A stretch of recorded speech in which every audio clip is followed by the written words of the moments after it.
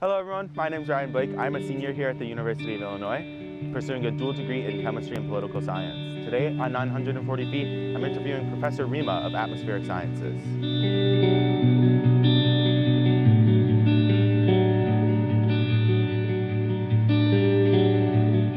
Well, thank you so much for joining me today.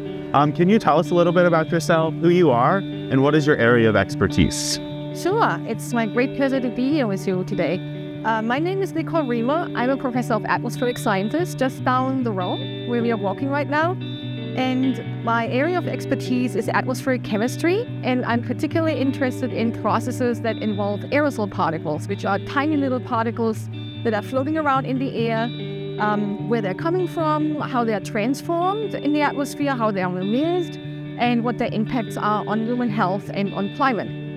Yeah, so what is your favorite course to teach and why?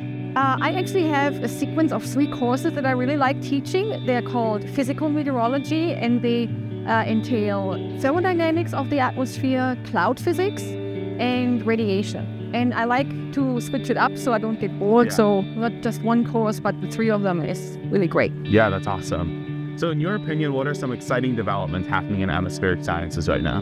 Yeah, it's a very exciting time to be in this field. The computational power has tremendously increased, so we are able to do simulations that we have never been able to do before. The instrument development also has accomplished a lot of new instrumentation where we are able to probe the atmosphere in great detail. And then there's a revolution undergoing at the moment to do with artificial intelligence and machine learning and how we can use this to improve our prediction in this field. Yeah. So what's a project you're currently working on that you're really excited about?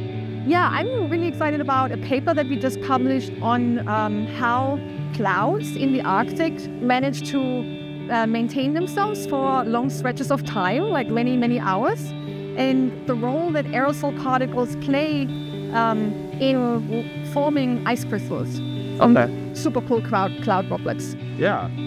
So what do you find most fascinating about atmospheric sciences as a field of study? Yeah, it's basically how we can use our understanding of physics and chemistry to explain what's going on around us in everyday life, right? So we are exposed to weather and climate change, and how can we make sense of this, and how can we use our tools and skills to actually make predictions about the future. Yeah, that's awesome. So what do you find most rewarding about being a faculty member here, a professor here? It's working with the students, of course, which is a lot of fun, and also that I'm able to choose the problems that I can work on, and have a lot of really fun and talented colleagues to share my work with. Yeah, so can you share any of your most memorable experiences you've had with students, either in the classroom or through your own research? So one thing that is always really inspirational to watch is when students finally get it.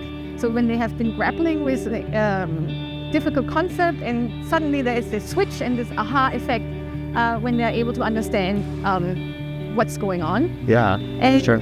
With research, I really enjoy watching my students when they present at conferences, and you really have the feeling they now own their project. It's not me telling them what they have to say, but they really understand what they're doing, and they're sharing their research with the community. Yeah, of course. So we're going to switch over to some rapid fire questions here. So what's one piece of advice you'd give to your 18-year-old self? Oh yeah, that's a good one. So I go with the advice that I actually learned from my former department head, Bob Rauber. So he always says you need 3 things.